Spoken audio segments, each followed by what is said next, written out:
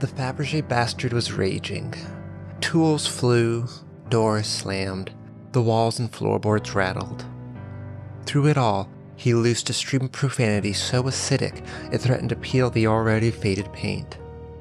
Rejected. Him. Heir to the most prestigious jewelers in the world, makers of wonders only seen in dreams, tossed out like some beggar at the gate. What's more, it's done by some pathetic, overpuffed lackwit of a servant. His offering never even reached the edge of the Tsar's gaze. He threw a hammer hard enough to lodge it into a wall, fuming and drooling with vitrolic rage. His egg, a perfect representation of the legendary Fabergé eggs, presented to the young princes and princesses, lay shattered in a fine dust around the floor. It had taken nearly a full year to create, at no small cost to his personal finances, relationships, and nerves. Glittering and gilded, inscribed around every inch, were miniature scenes and tales of Baba Yaga and Koshki the Deathless. The cold eyes of clear diamond, the fearful children of soft pearl. Behind a tiny hidden catch in the painting of the chicken-footed home of Baba Yaga, there opened a tiny, clockwork pageant of horror. As the tiny, delicate doors swung open, the battle between hero and villain unwound. The bright, clear-faced lad battling the eternally old Koshki, gruesome, but just the thing some worthless advisor was, offended, and would not have it, quote, upsetting the delicate sensibilities of the young lord. Pigeon-hearted swine. He'd had the audacity to have the guard escort him none too softly outside the gate. His rage ebbed, head throbbing as he slouched against a wall. The workshop/living quarters was in shambles. Only the highest shelves remained somewhat untouched. He panted, started to quietly sob, looking down at his worthless hands. It was his best work, and he knew he'd never make its equal again.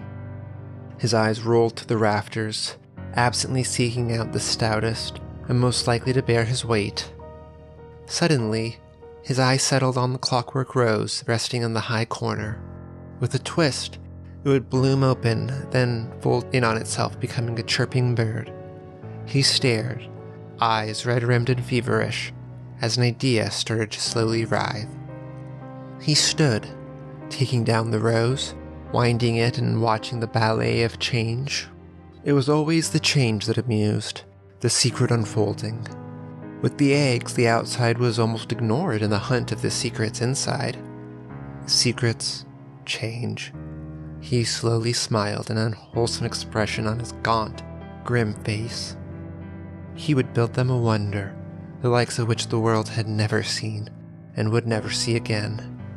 He would create a treasure that would be kept and passed down ages after the Tsars were dead, gone, and forgotten. He started with smashed clocks.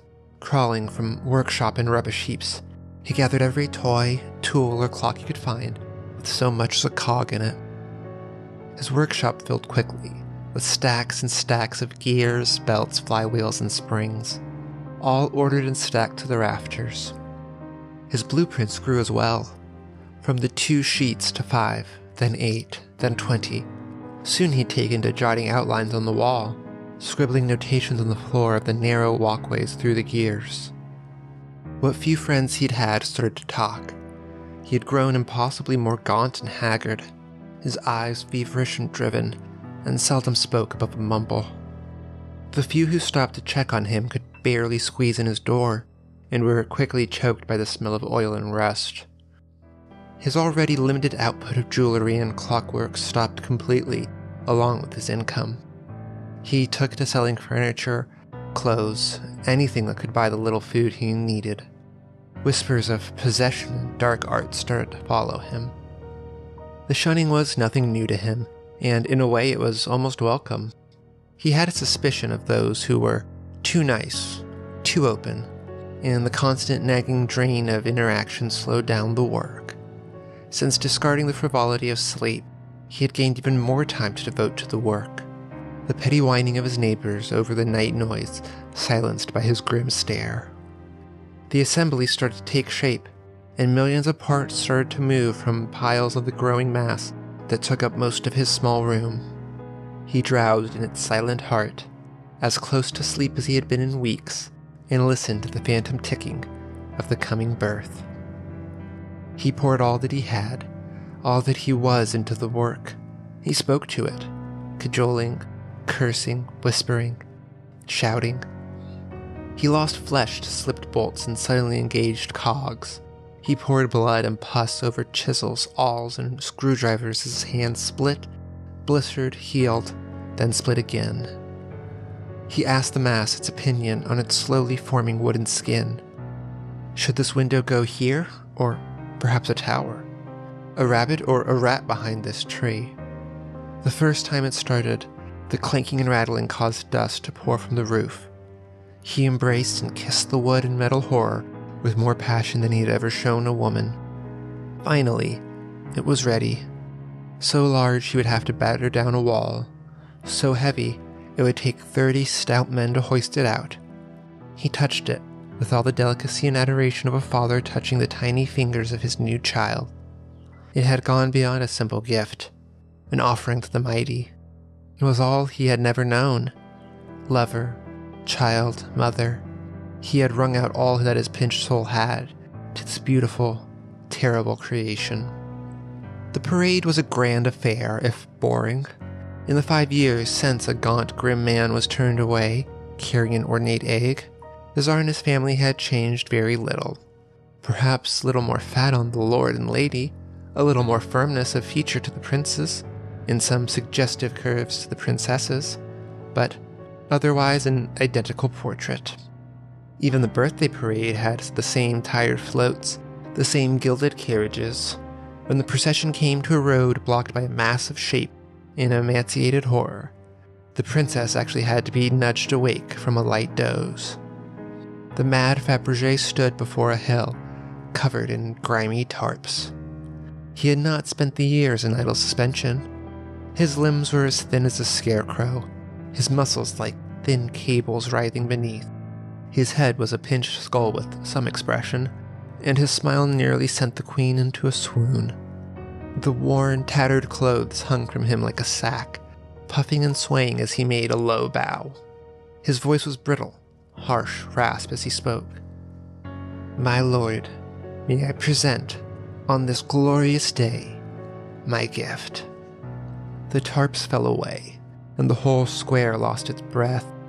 A fairy tale kingdom had sprouted in the center of the street. Around the base were small trees and shrubs, thick with cavorting fairies and goblins. Tiny brooks and lakes held glittering mermaids and smiling fish. Deeper, a tiny gnome village rested against a Lilliputian mountain range, and men frozen in work and play. Songbirds and dragons nestled in the high places, and dark suggestive shapes lurked in caves and burrows. All this paled, however, to the castle. With spires rising nearly 20 feet in the air, it shone like a vision of another world. 2 large, stout gates stood open, armored knights guarding the way in plumed helms. Balconies held ladies of unearthly beauty, their suitors bent to a knee in devotion, or shielding them from horrors spawned from the darkest dreams of man. Grand balls and feasts were frozen in inner halls, and the king, with a visage radiating power, presided over a trial. The moat swarmed with beasts. Every pinnacle played roost to all manner of wings. Speech was impossible. Every inch glittered and shone with gems and gilding. Crystals radiated rainbows along every surface.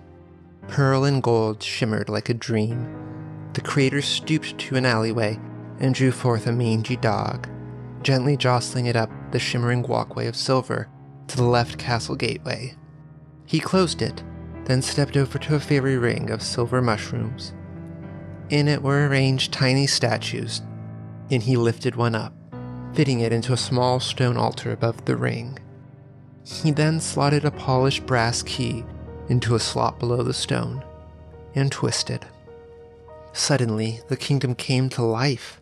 The whole square, until now struck dumb, almost screamed with delight. The fish swam, the birds sang, the knights marched, the gnomes dug. Everywhere was movement, sound, light. The trees swayed and the dragons brooded. From the dungeon depths came a small, chilling moan. The king held court pronouncing judgment as the Tsar and his family clapped and watched in pleasure. The world suddenly froze again, and the Scarecrow Man opened the left gateway to reveal it empty. He smiled wickedly, then opened the right gateway, releasing a sudden burst of tiny, pure white doves. Man and machine were bundled back to the palace with all haste. His repellent, almost demonic appearance was almost immediately forgotten in the wash of this new amusement. A ballroom was cleared, walls raised and rebuilt to admit the massive piece. Items were found, placed, and reborn. Wonders beyond imagination were born from the most base objects. Glittering threads from a stone, a clockwork kitten from an old clock, a wobbling jelly that could not be punctured or torn, no matter how abused, from a simple ceramic jug. The young prince had to be stopped twice, carrying one of the royal cats. Things entered through one gate and left the other, and never again could they be returned to their former shape. Still, a canary was sacrificed to the cause, and emerged a peacock in perfect miniature. The Tsar was delighted beyond words and embraced the reeking, horrid wreck of the device's creator like a brother. Dinners were planned, rooms were made ready, and at the black heart of the bastard Fabergé there stirred the alien feelings of true, honest joy. It was in the dim night that two small forms slipped into the ballroom, one in nightshirt, the other in soft white nightgown. The two forms stole silently through the dark up to the fairy castle. The night-shirted figure, the young prince, whispered and pinched, prodding the princess up to the gate of the castle. He had whispered wicked things in her ear at night, and threatened to reveal two unpleasant secrets to their parents if she did not accompany him and do as he said. He was not truly a wicked boy, no more so than any young boy is. The same impulse that made him put frogs in his sister's toy box, chase her about with snakes, and kick her shins at dinner, also drove him to see what would happen to her in the castle. The princess pleaded at the gate, begging her brother in whisper to let her go back to bed. He pushed harder, sneering as he threatened to tell her father the true way his favorite clothes had been ruined. She paled, shivered, and silently went into the gate, tears rolling in cold silence. He pulled shut the gate, his little demon heart dancing with naughty glee. He hopped to the ring, selecting the frog with a barely suppressed giggle.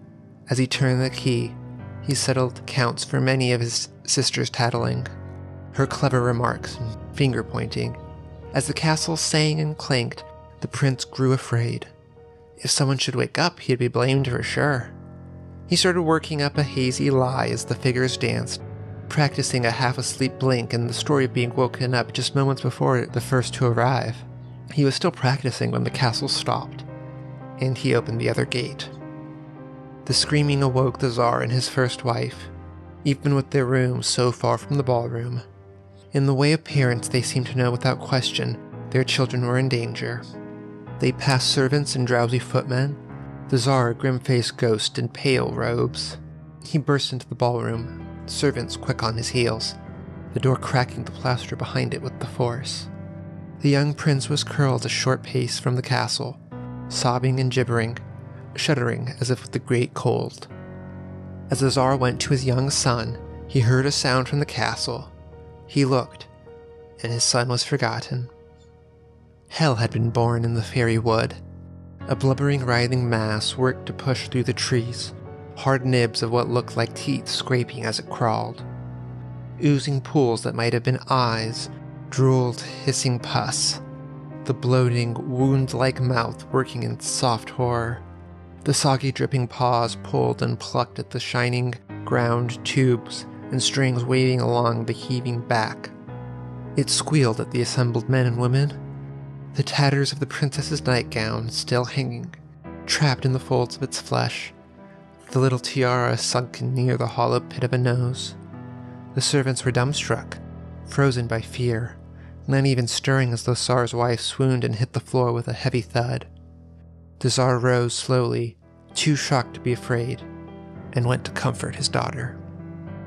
The princess took hours to die. Her room was sealed, the door plastered over. the body within too twisted and misshapen to bury. The young prince was broken, a mindless shell. His ability to speak decayed over several months, finally little more than a shambling ghost, left to stare for hours at windows and walls. The Tsar fared little better. He wandered, staring at his throne at times as if he had no idea what it was, suddenly prone to fits of sobs or acidic rage. The public was told little to nothing.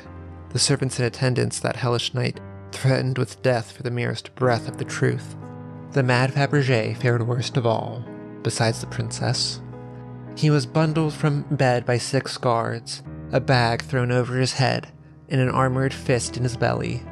He was dumped in a cold cellar and left, bound and bagged for a full day. Soiled and exhausted, he was drawn up and the bag removed, only to face the haggard, manic stare of the Tsar. The mad Fabergé had hardly had time to speak, and when the Tsar's fist shattered his already cracked teeth and sent them lacerating into his tongue, it was impossible anyway. He beat him off and on for nearly 2 days. Finally, he had the man's fingerless palms hacked off, his remaining eye gouged out, and locked him in the deepest, blackest pit to rot. The fairy palace was removed. For all the Tsar's wrath, he could not simply destroy it. The very sight of it overwhelmed him, the mention of it enough to give him shudders and migraines. It was shifted painfully along to the basement and in a disused wing of the palace, and forgotten. Over time, the gilding was peeled, the gems worked free, the statues stolen. Years came and went, the now bare wooden shell slowly warping and splitting with age and season. It was moved, then moved again, finally coming to rest in a vacation home of the royalty, buried alongside other unknown and uncared-for treasures. A legend rose around the wooden forest and castle. The great-grandchildren of the now long-dead Tsar scared each other with stories about it, daring each other to slip into the dank, dark storeroom and touch it. An ancient, crumbling butler finally spilled an age-faded copy of the story, and a delicious scandal rolled through the bars and boarding houses for days. However, other concerns took precedence, and during some uprising or another, the summer palace was burned to the foundation. Along with it went many great works of art, and the twisted, warped shell of the wooden palace and forest. As the embers cooled above it, buried deep in the rubble, the ancient, charred clockworks lay unnoticed and unknown. The scholars discovered the clockworks in a book, the forgotten diaries of a servant left to rot in the university archives, acquired as part of a lot from an estate sale. He never doubted the truth of it, even when he presented his proposal to the derision of the faculty. He pooled his own funds, tapped other resources in varying levels of legality, and set out to find it. After 8 weeks of search and excavation, the scholars stood, reeking and filthy, over the unearthed sorrow of the Tsar. 2 more weeks were devoted to the planning of transport. The device was impossible to disassemble, and the scholar would not risk any more damage than the device had already taken. It was lifted whole cloth from the pit, boxed and padded lovingly, flown back to the scholar's home at a maximum of expense. There, 2 rooms were gutted and hollowed out, and the monstrous metal hulk was shifted into place. For weeks the scholar pried and probed at the mass clockwork, but could divine nothing. Tentative, safe experiments soon gave way to more dramatic and less well-reasoned theories. Even as he had a large panel fitted over the long-destroyed one, with much more simple and direct notations on it, his classwork and other research projects suffered and were ignored. He became more and more prone to rambling and outbursts of disjointed theories, always mumbling, "I've almost got it cracked." Others drew away from him, as if he carried a plague they could catch. The scholar ignored his shunning and the letters promising first reprimand, then eventually dismissal. Always, always the next turn of the key would give the last shard of the puzzle, and cement his place in history. Always the next one, the next vase, the next dog, the next fabric. The next one would finally reveal the pattern, and if not that, then the one after, or the next one, surely. He wasted away, eaten from the inside by first obsession, then rage. He would force the reason from the hulk of metal. It would repay all the pain he had poured into it, one way or another. The police found him almost by accident. 3 ladies of the evening had vanished over the last week, and 2 patrolmen were making rounds with little hope or interest. The door swung open suddenly under their knock, the silence inside drawing them in, guns drawn. They found him in the kitchen, hanging from a stout rope. Pinned to his chest was a note. "I have touched the hand of God, and found it the same as the fiend. Hell is all around us. Forgive what I have done." The 2 patrolmen swept the house as they called back for help, expecting little but the boredom and numb regret of any suicide process. Nobody knows what exactly it was that was found in the basement. Only one of the officers ever came back up. He never spoke again during his short remaining years. Whatever it was left masses of strange, swooping scars over his face, and left his bones as brittle as glass. The other police who responded said the house was already burning when they arrived, surely the result of an electrical outage or a stove left on by a distraught suicide victim. The moaning and bubbling wailing that seemed to rock from the base of the fire was without doubt simply escaping gas or warping metal. They didn't know what to make of the mass of charred clockworks once the rubble was cleared. When the men from the government came, they were all too relieved to turn it over to them. May have been that relief that caused them not to look at the ID cards too long, or follow up on the case too closely. The story faded as well. Just another tragic fire from a victim of professional stress. The Foundation was most pleased. All the more so with the knowledge that they had swooped the item mere hours ahead of Marshal Carter and Dark. Now they sit, poking, prodding in careful, controlled isolation, musing at this wonder of madness. More and more they learn, and as they do, the less they understand. They slip into confusion and anger slower. The madness spread evenly over many, but still they slip. They push and prod, trying to force meaning on insanity, trying to divine the secrets of the universe from a child's toy.